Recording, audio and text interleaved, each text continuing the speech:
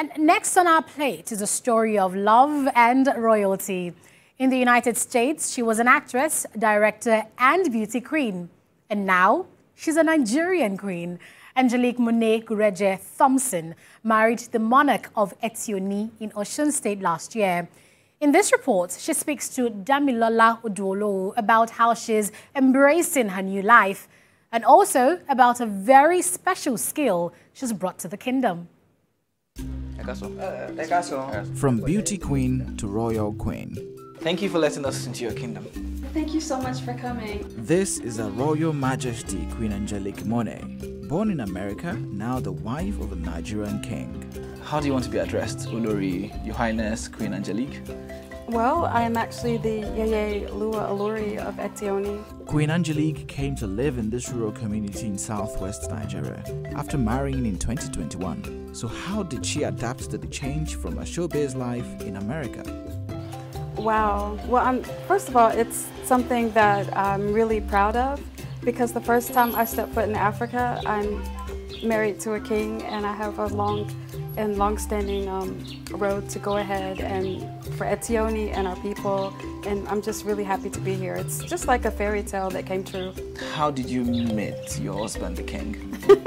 That's a really good question. We get asked that a lot. Well, we've known of each other and we've known each other for a while, and it was actually our humanitarian projects that really brought us together. Which was like, to me, it's a fate from God. It was an easy adjustment because I've always loved Africa and I've always loved Nigeria, and then I learned through the transatlantic slave trade, some of even my ways would come from Yoruba traditions. So it's been a beautiful adjustment, and to be honest, I feel like as long as you're willing to give to the people, then it makes your job a lot easier.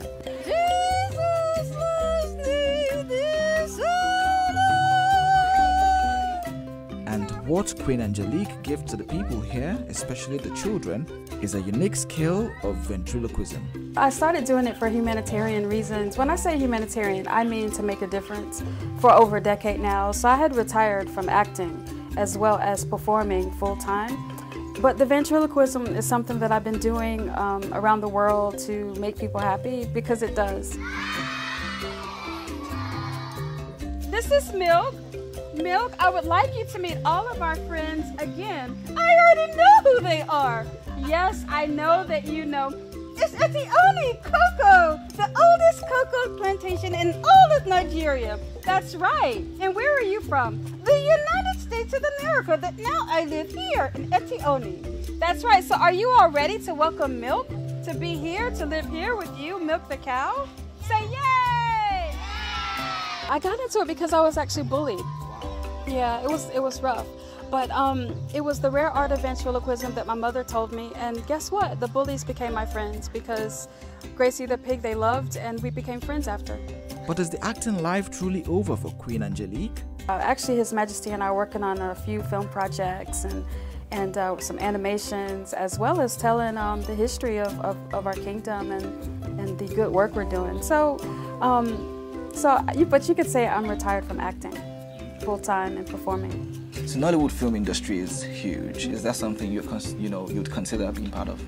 You know something, any great story, as the palace has let me know that they support me doing things that make a difference. So if it's a beautiful story and it happens to be Nollywood, definitely we're open-minded to it. Awesome stuff. Still to come on Gist Nigeria. Women in Malawi build resilient toilets. We'll bring you the story after the break. Stay with us.